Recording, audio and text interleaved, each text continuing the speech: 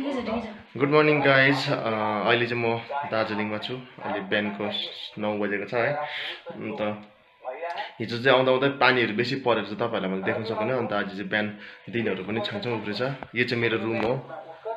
अन्त यहाँ बसेको थिएँ, राम्रै छ रुमहरू। अन्त वासरुमहरू त राम्रै छ हो। अब चाहिँ यहाँबाट फ्रेसहरू भएर चाहिँ बाहिर निस्किने, दार्जिलिङको साइट गर्ने है। बाहिर देखाउँ हो, बाहिर देखाउने जग्गै छैन रहेछ। यहाँबाट भ्यूहरू राम्रो छ आज दार्जिलिङबाट। अन्त तपाईँहरू बाहिर गएर भेट्छु त। आज यहाँ दार्जिलिङको साइट गर्ने, अन्त तपाईँहरूलाई पनि देखाउँछु यहाँ दार्जिलिङको site. So have a look and stay tune. So guys, अहिले चाहिँ मेरो ब्रेकफास्ट चाहिँ भएको छैन। म अब बाहिरतिर गर्छु ब्रेकफास्ट आज चाहिँ। फ्रेस दिन पनि क्लियर छ बाहिरको आज। सो आज चाहिँ मजा आउँछ दार्जिलिङ घुम्नु।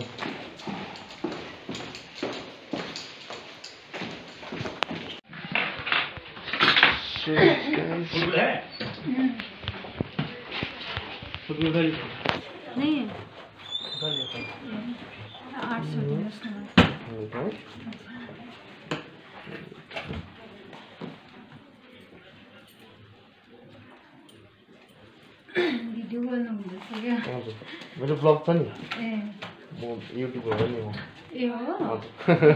हेर्नुहोस् है मेरो ब्लग। हुन्छ।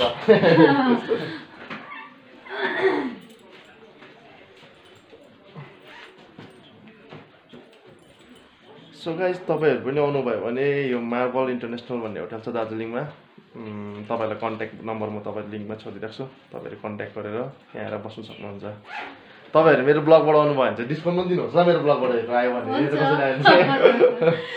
मेरो ब्लगबाट आउनुभयो हेरेर आउनुभयो भने चाहिँ तपाईँहरूलाई यहाँ डिस्काउन्ट पनि पाउँछ तपाईँहरूले। हुन्छ भयो है, हुन्छ बाई। सो गाइज, अब चाहिँ मेरो गाडी पार्किङमा छ त्यहाँबाट। म चाहिँ यहाँ यो होटलमा बसेको थिएँ। मेरो चाहिँ गाडी यहाँ पार्किङमा छ यहाँभित्र हो। अब यहाँ निकाल्ने।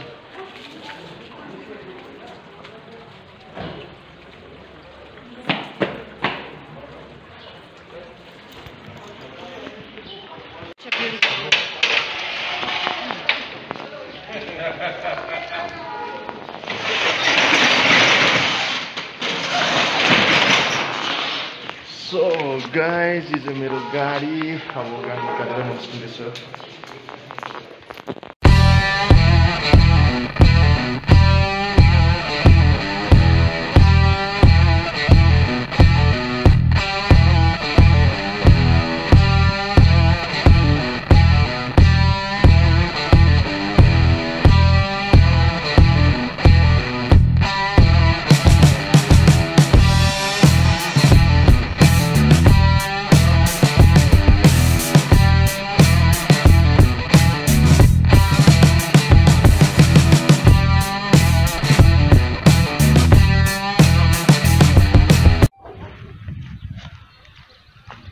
Hey guys, right now I'm in Darjeeling Tea Garden.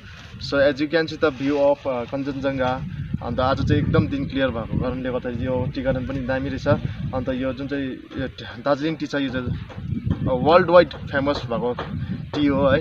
अन्त तपाईँहरू पनि इन्जोय गर्नुहोस्, भ्यू हेर्नुहोस्।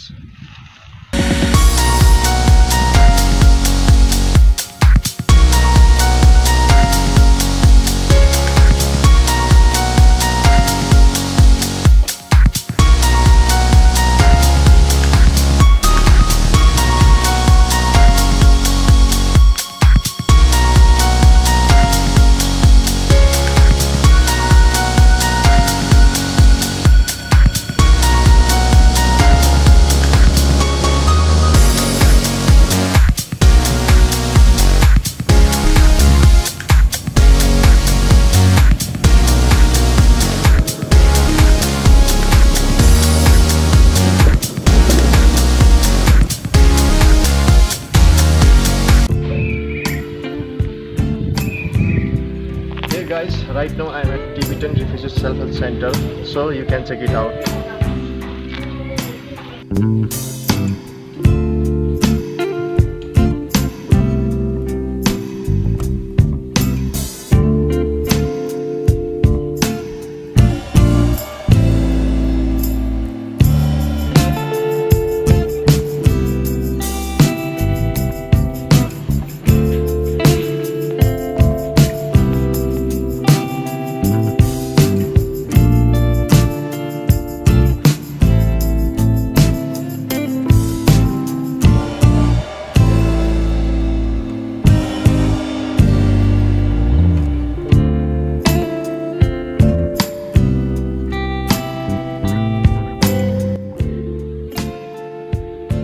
So guys, अहिले चाहिँ यो फोटो एक्जिबिसन सेन्टरमा यो टिबेटन रिफ्युजी सेन्टर जुन चाहिँ छ त्यसमा चाहिँ फोटो एक्जिबिसन सेन्टर पनि छ। यहाँनिर चाहिँ पहिलाको पुरानो फोटोहरू पनि कलेक्सनहरू गरेर आएको रहेछ है।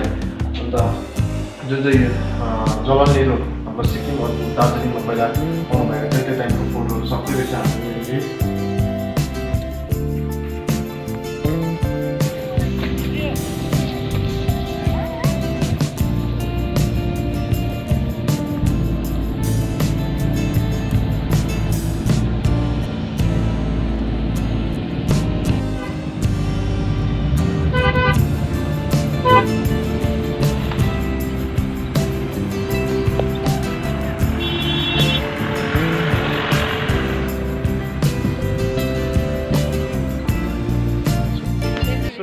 यति बेला चाहिँ म चौरस्ता जाँदैछु।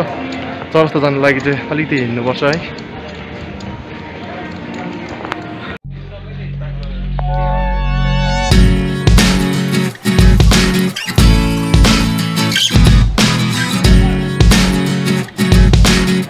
सो गाइज, अहिले चाहिँ म यो दार्जिलिङको चौरस्तामा छु।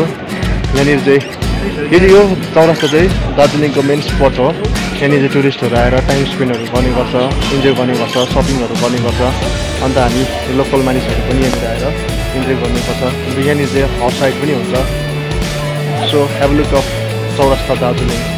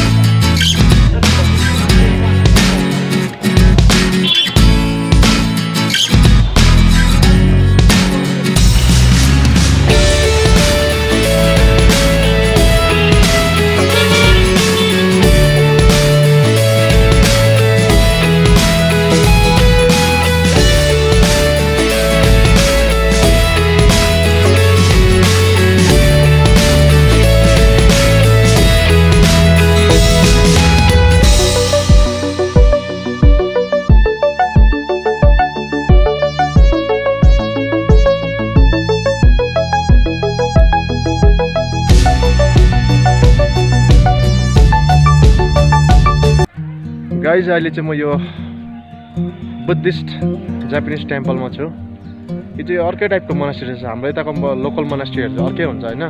अब यो जापानिज बुद्धिस्ट मोनास्ट्री चाहिँ अब यो कस्तो टाइपको हुन्छ, मन्दिरहरू टाइपको क्या हुन्छ नि। तपाईँहरू नै हेर्नुहोस् न, अब मन्दिरहरू टाइपको रहेछ माथि भएको। अन्त यतापट्टि चाहिँ यहाँनिर सायद लामाहरू बस्छ होला हो। So have look of Japanese temple.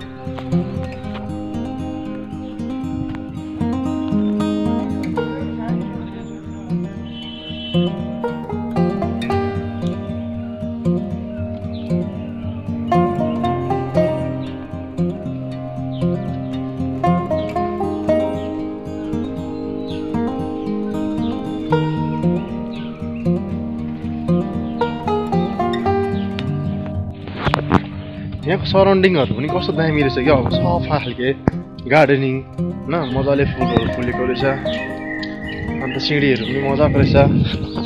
हेर्नुहोस् न सिँढीहरू हो, मजाको रहेछ। टक्क चढ्नु जानु भने।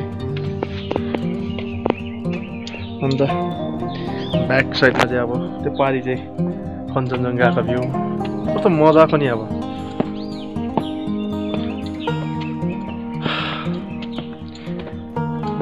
गरम पनि भयो आज त, आम्मामा घाम बेसी लागेर होला कि।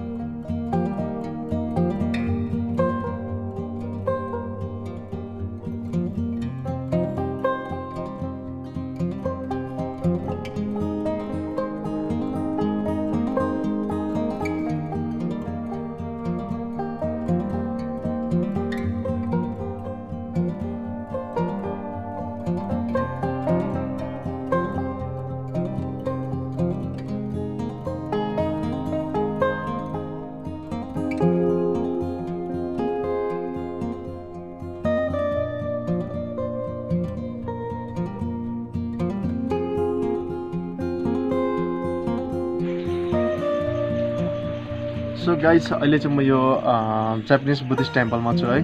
अन्त मलाई चाहिँ यहाँनिर के चाहिँ एकदमै दामी लाग्यो भन्दा चाहिँ यहाँबाट चाहिँ भ्यूहरू यति दामी देख्दो रहेछ कि दार्जिलिङको भ्यू भयो। अनि ब्याकग्राउन्डमा यो कञ्चनजङ्घा सायद तपाईँहरूले यो क्यामेरामा देख्नु हुँदैन होला तर दामी देख्दो रहेछ। त्यहाँदेखि यो जुन चाहिँ धुप्पीहरू, त्यहाँदेखि यहाँ तल यो मन्दिर छ, यहाँभित्र चाहिँ लामाहरू बस्दो रहेछ। अहिले चाहिँ बन्द रहेछ हो।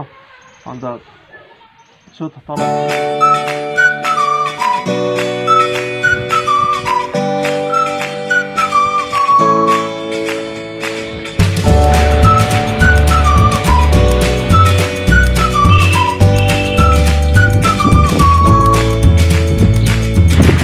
अहिले चाहिँ म यो बतासिया लुपमा छु।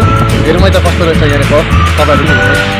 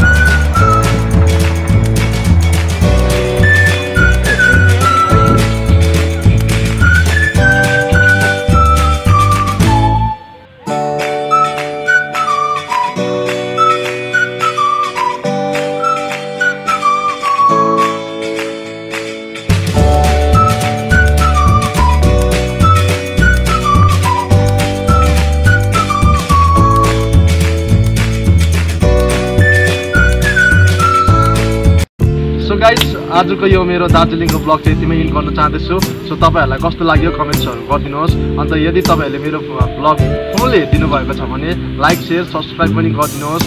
सो आजलाई यति नै। So by by, take care and have a good day. नमस्ते जी।